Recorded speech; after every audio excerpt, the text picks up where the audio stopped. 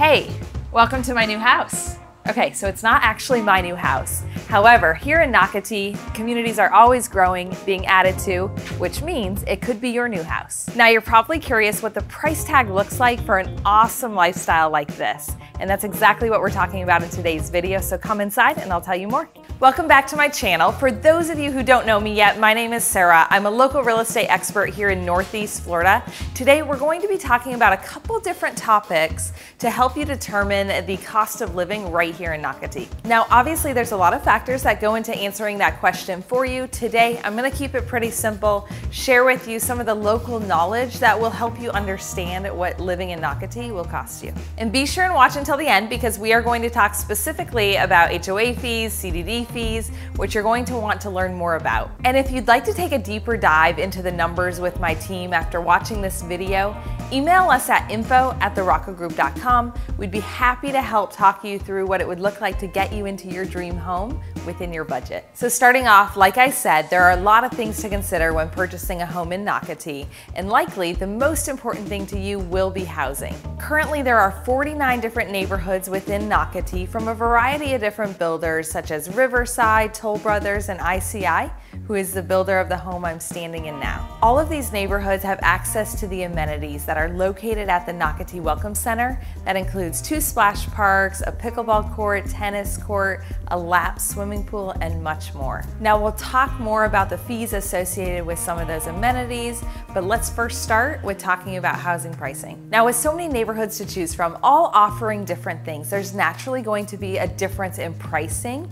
We're starting currently around the 500s all the way up to 2 million, and that will just depend on what the neighborhood itself features. Now, let's talk about taxes. If you're already in Florida, you may want to skip this section, but with so many people moving from other states into our area, we definitely want to highlight the tax benefits. One of the advantages of living in Florida, if you're coming from another state, is we don't have state income tax. And as you know, in other states, that income tax can take a significant bite out of your hard-earned money. That can be anywhere from 3% up to 13% of your annual earned income. So let's say you make $80,000 annually, you could be approximately keeping in your pocket anywhere from $2,000 to $10,000 a year living in Florida versus another state that has state income tax. Obviously that $2,000 to $10,000 that you're keeping could go a long way towards your down payment for your new home in Nocatee. Now aside from taxes, another thing you're going to want to consider when moving to Florida is definitely our cost of insurance.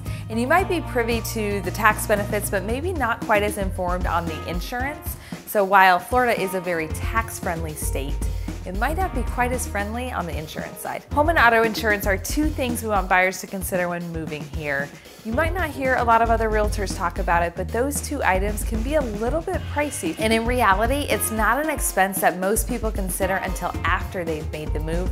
So we encourage you to get on the phone, talk to your insurance provider, figure out what those rates will look like so it can be within budget for your new home in Nocatee. Now let's answer the question that you've been waiting to hear about. What are HOA fees? What are CDD fees? And what can you expect to pay for them? These differ per neighborhood, and you may be familiar with HOA, the Homeowners Association fees. That'll take care of front entrance signs, maybe sidewalks, what have you, but you may be less familiar with CDD fees. There are lots ranging from 40 foot, 60 foot, 80 foot, even larger lots, and that's gonna change the price and the cost of that CDD fee. We've seen it anywhere from $1,500 all the way up to beyond $3,000. So you'll see this on your tax bill, and oftentimes it's escrowed in monthly, so that will affect your monthly payment as well. Now, if you have a particular community in mind and you want to get more hyper-specific on the numbers for that community, please reach out via email. We'd be happy to share those with you. So moving on to HOA fees, there is a wide range of pricing. HOA fees can be seen as low as maybe $350 a year. However, in select neighborhoods, especially those 55+ communities, you could see as high as about $4,500, depending on what's included. The fees may seem like a lot to you, but when you actually consider the benefits and the amenities, some of the ones I mentioned earlier, such as splash parks, dog parks, a lot of green space, tennis courts, pickleball, so much to do. This is essentially why people move to the area.